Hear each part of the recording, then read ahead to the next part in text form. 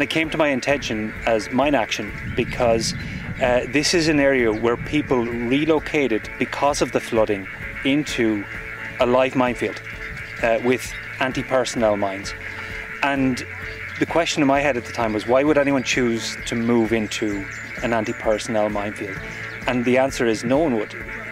But they didn't feel they had a choice.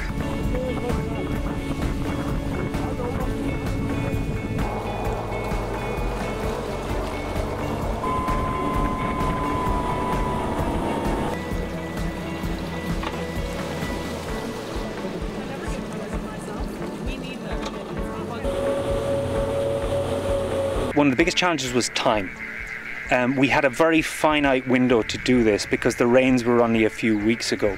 And we're standing in the Sud, and over the last number of years there's been unprecedented flooding. The shape of the River Nile has actually changed, the shape of the Sud has changed, it's probably not going back to the way it was. So really it was about taking advantage of that window. The ground you're standing on now, you can't really demine that manually, it's rock hard.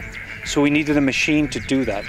Now, the nearest machine is a long boat ride away, so we had to get that machine, which disturbs the ground and gets rid of the mines.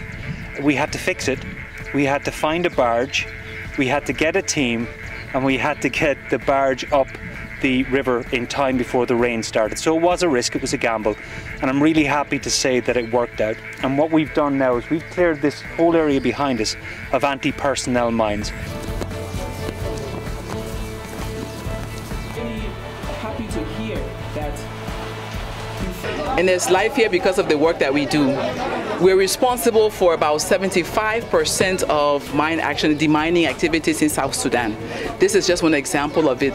This community here only had 1,500 people. Because of the work we have done in mine action, you now have over 10,000 people. This is huge. You can hear children laughing. People have complaints about the flooding and about agriculture and food and so forth, but they wouldn't have those complaints if they weren't here. So the first step is the fact that they are here. They're here walking on safe ground. Every step they take is safe, and the grounds they walk on are safe.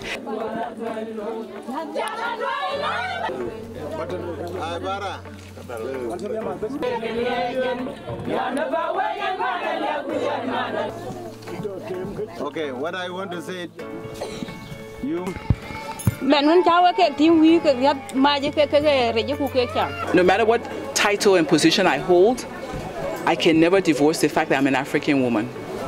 And that matters to me. And listening to them, listening to the issues they raised, I felt it in my heart.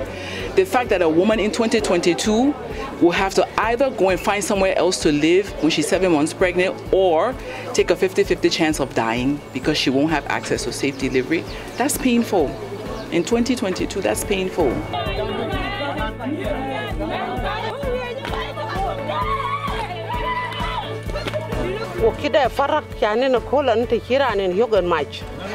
Well, mine who shen yok fin ya team ke la ko yep taro ba ko chwa denam chan bi teach ta na de ka tong tin we mana chi hot be lo.